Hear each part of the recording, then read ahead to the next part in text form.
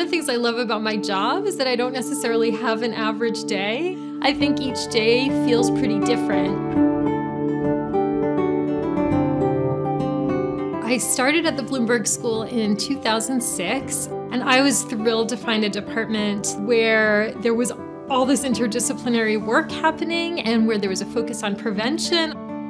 We actually are the only department of mental health in a school of public health in the world, so we are unique. We can think about mental health issues not only as an individual level problem, but really also as a population level problem. I'm also in the Department of Population, Family, and Reproductive Health, but I actually joined that department later in 2018 when I came on as director of the Center for Adolescent Health. The department takes a life course approach and looks at various public health issues ranging from maternal health, child health, health of families. At the Bloomberg School, I've really focused on working with young people, so adolescents, emerging adults, and thinking about how to support their mental health. There are really alarming inequalities, inequities across our young people.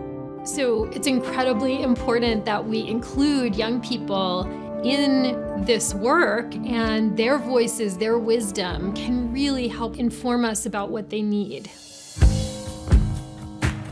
The young people that I work with really blow me away. They are super talented. They are incredible leaders. It's one of the greatest parts of my job is that I get the privilege of working with them. One of the really exciting things about public health as a field is that there are a lot of options for people who get degrees in public health.